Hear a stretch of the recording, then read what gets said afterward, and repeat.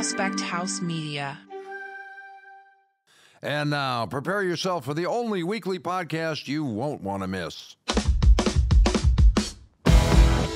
Welcome to the Ameritocracy Show with Troy Edgar, live from our studios in Los Angeles and Washington, D.C.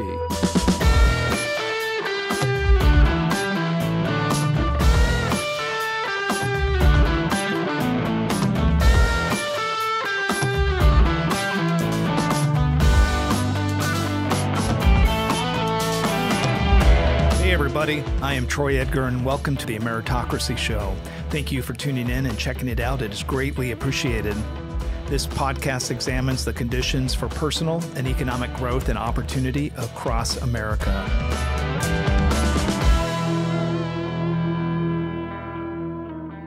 This week, I met with Congresswoman Michelle Steel at the NRCC in Washington, D.C. It was so nice catching up with her and meeting with her staff. In this episode, Michelle takes us for a backstage tour of her journey to America from Korea. She discusses her family's first troubling encounter with the government as a small business owner that sparked a different journey for her life as a public servant and tax fighter. Our show is not political, and we have guests from both sides of the aisle, and we focus on their process and approach to use their talent and hard work to accomplish great things for America. Michelle provides an inspirational perspective for anyone that has thought about running for public office. She graciously thanks her staff and acknowledges what an important job she has in Congress. She ends the interview with an encouraging message to young people: learn what is really going on and run for office. I hope you enjoy. Good morning, Congresswoman Steel. How are you doing today? Thank you very much for inviting me, Troy. It's so nice seeing you in D.C., not in the district, once in a while. Thank you. I really appreciate you doing this. We've had a lot of experience together. I was thinking about this when I was preparing for the interview, probably over 15 years. I think my first time that I met you was at a state party, and we were in different locations: Sacramento, Palm Springs, San Diego, Anaheim. And, I remember in 2006, newly elected as a city council member, and coming and seeing you, and you were getting ready for the Board of Equalization, and just your profile, you were out there and everybody just seemed to be drawn to you. And in politics, it's sometimes you got really smart people, but they don't have the personality fully to match. And, the thing that always struck me with you is the way that you, even before you were fully in BOE and who knew you were going to be the congresswoman, you probably did, but it was the amount of mentoring that you would always provide to people that were out there trying to figure it out. So, and then eventually you and I had the opportunity of, you were the county supervisor in Orange County, California for the district there. I was the mayor, and I got to see you in real action. As you were the chair of the board there and did a lot of great stuff for our city and our county. And I really appreciate that. And I just wanted to tell you thank you and how grateful I am. Thank you so much. Yeah. It was fun when we were in Palm Springs and Sacramento, San Diego, Anaheim, because we were volunteers at that time. When you really learn the ropes there, at least, here I am, new in politics, more of a business person, and you just seem to be natural. I kind of felt a little bit like a fish out of water at the beginning. And so, again, I think having people that are at certain levels that mentor the folks that are coming in. So that was a great experience. What I wanted to talk a little bit about is, this discussion today is really about the process of how you've pursued your American dream and ended up being in Congress. And for a lot of the listeners that are out there that think about going into public service and doing the work that you've done. And what I'd like to do is maybe just start from your origin story and talk a little bit about what got you to where we're at. You know what? It's really interesting because none of my friends or none of my families think that she might be a politician someday. No, because I had a very shy personality and I couldn't speak in front of two people.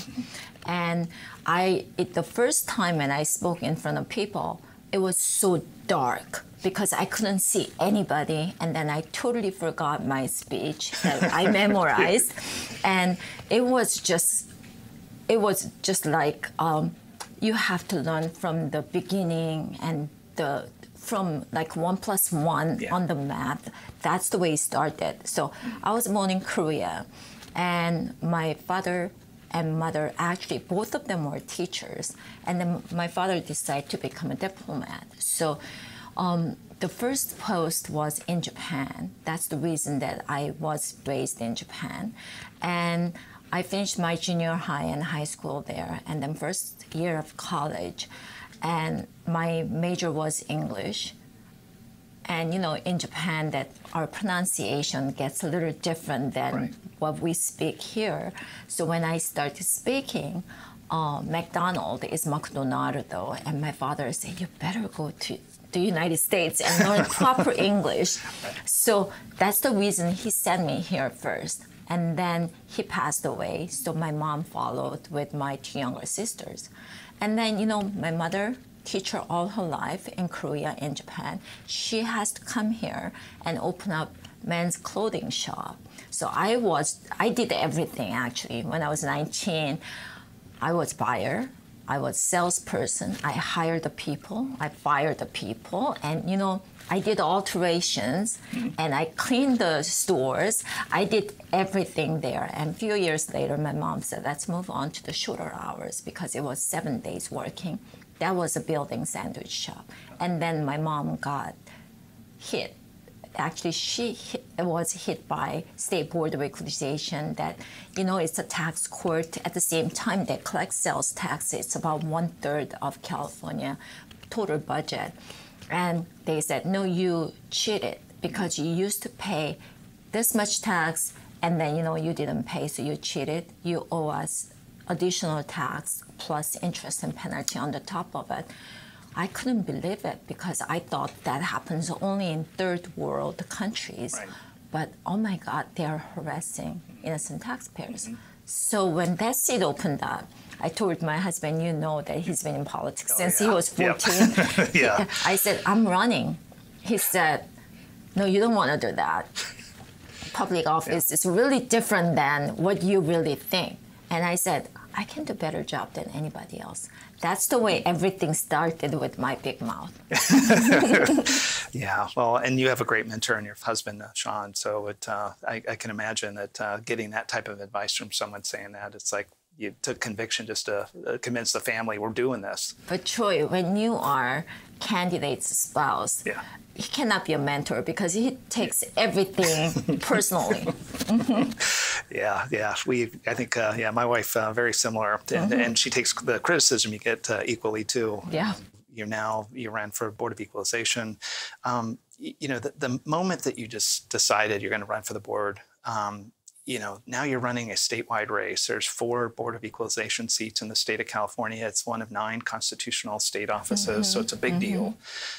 It's hard, like when I ran for city council, I loved walking door to door. I just, because then you get to meet everybody and good and bad, they either like you at your face or they don't, and they've slammed the door in your face. But you know, at that big of a race, you really need to put together a team and a process. Can you talk just very briefly about what were your thoughts day zero? You're getting ready to kick this race off.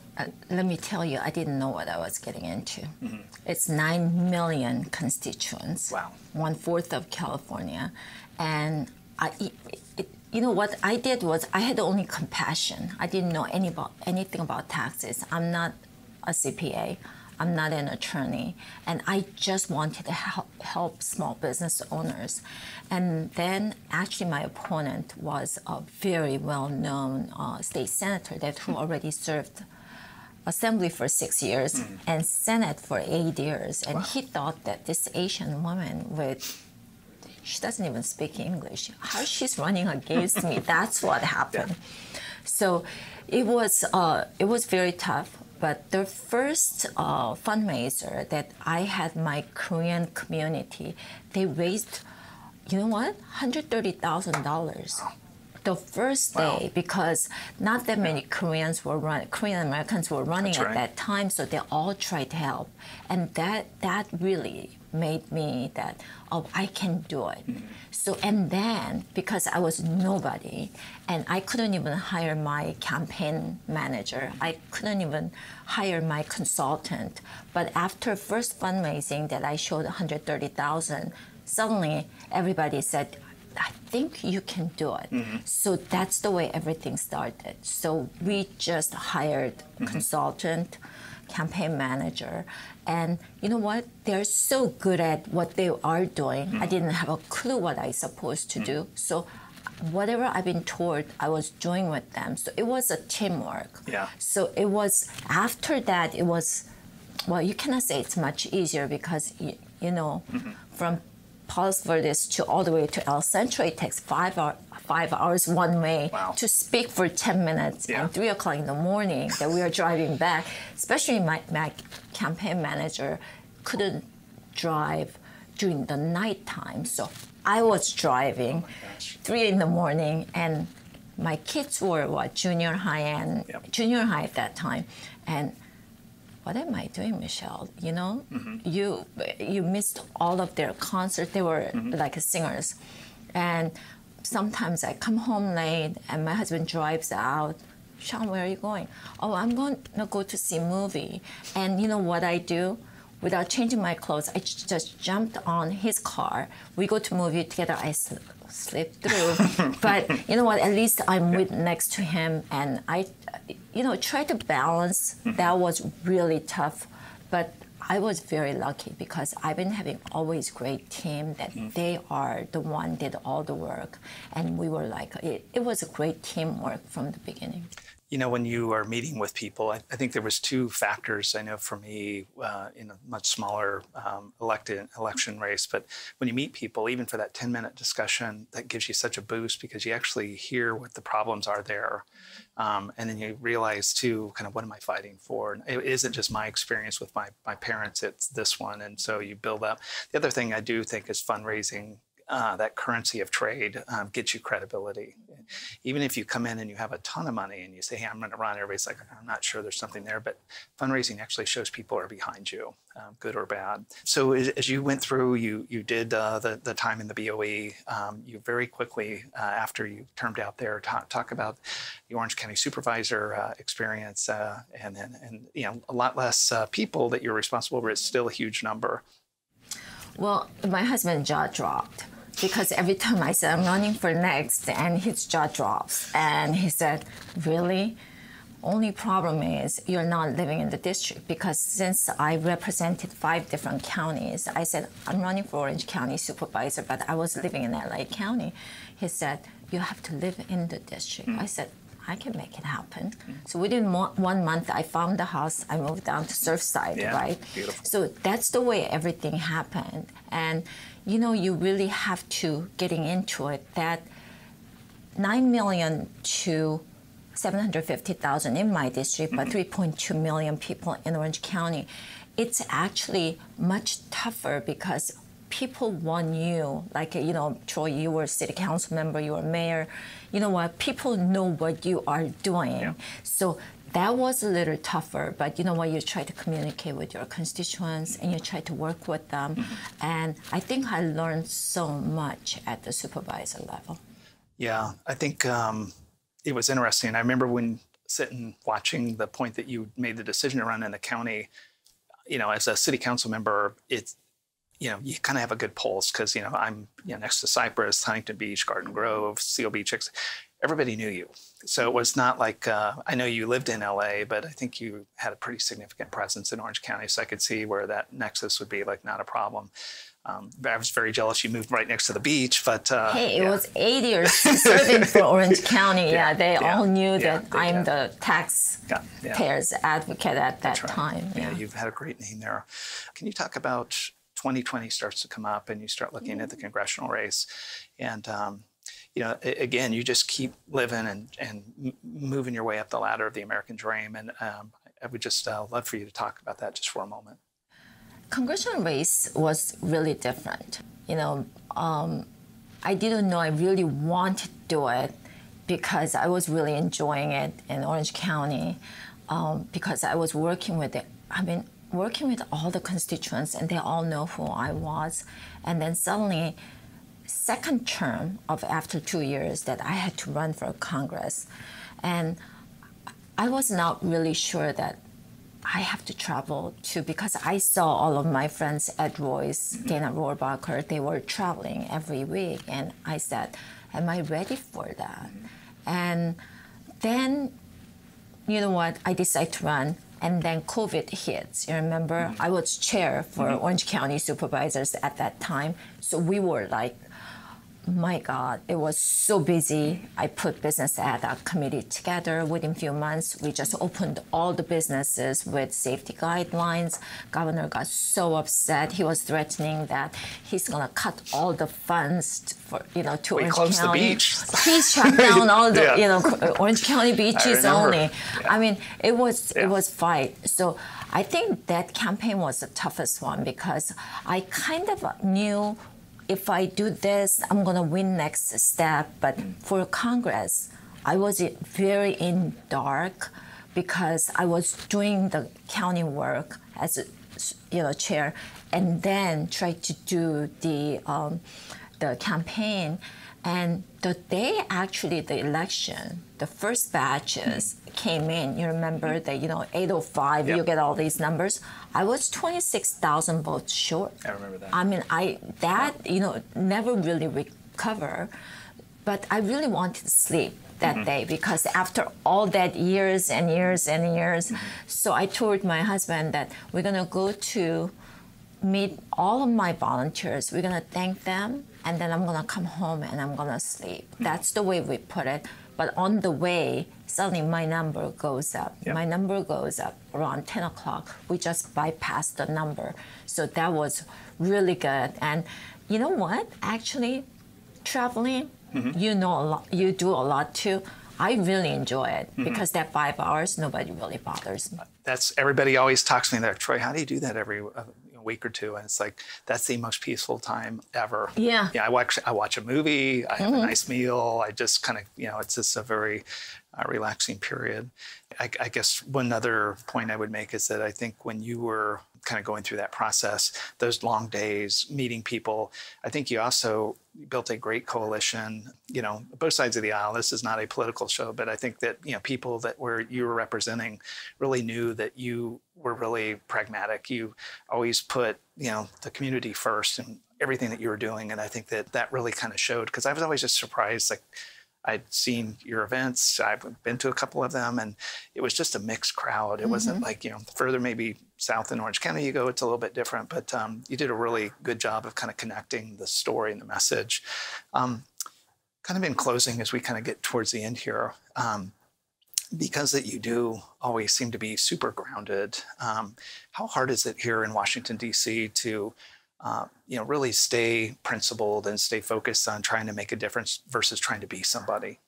You know what? I'm a mother. I'm a grandmother. So you just carry out your common sense. That's all you do. And try to work with, of course, my side of aisle, but the other side of aisle too. Because when you talk to them one by one, they all agree that, what we want to do are almost same. I think our delivery is a little different. So when you talk to them and you work together, and then you can just pass those bills like, baby formula bills or IRS bills that, they tried to hire 87,000. That was actually my first bill, and under Republican majority, we passed that.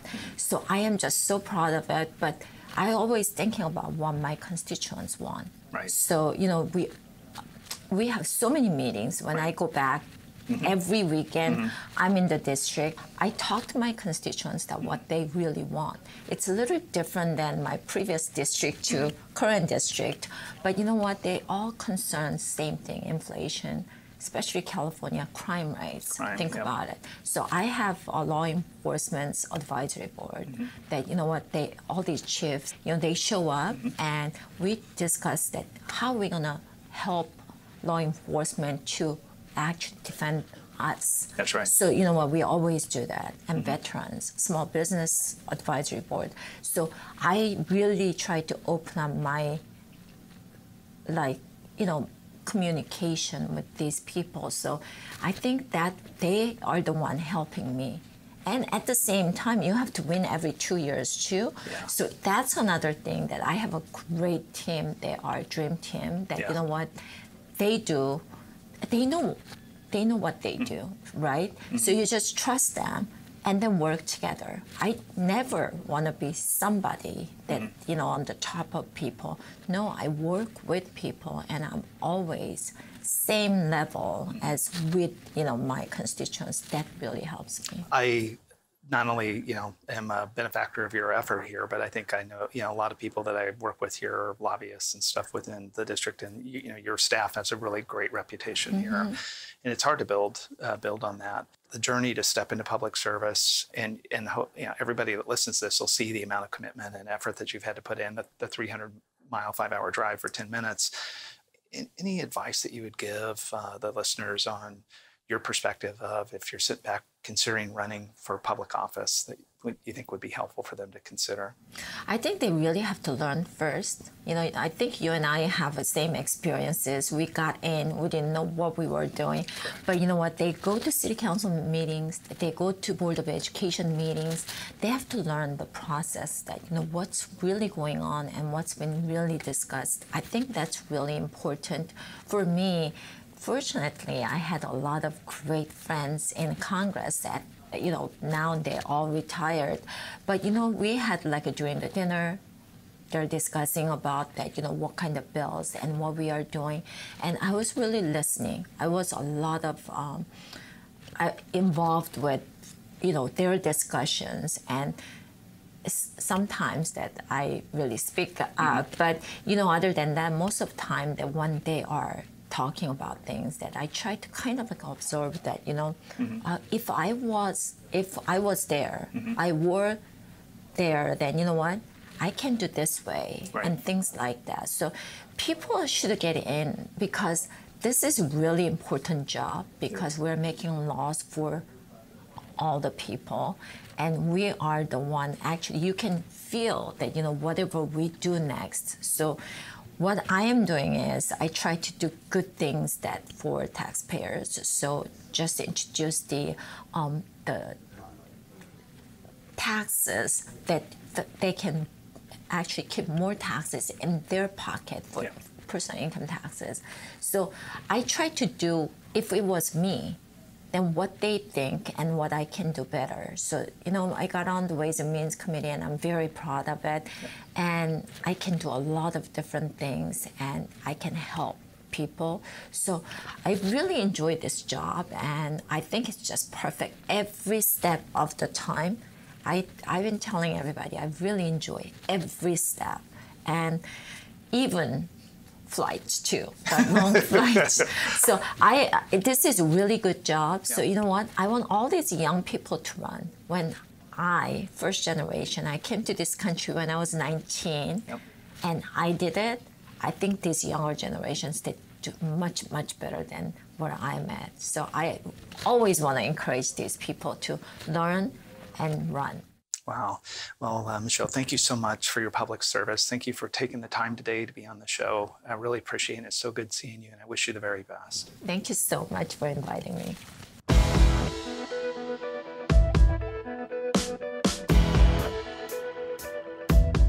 Thanks again for joining me today on the Ameritocracy Show. Be sure to follow me on social media and our website at troyedgar.com, where you can get more information and sign up for my weekly email. I hope you have a great week.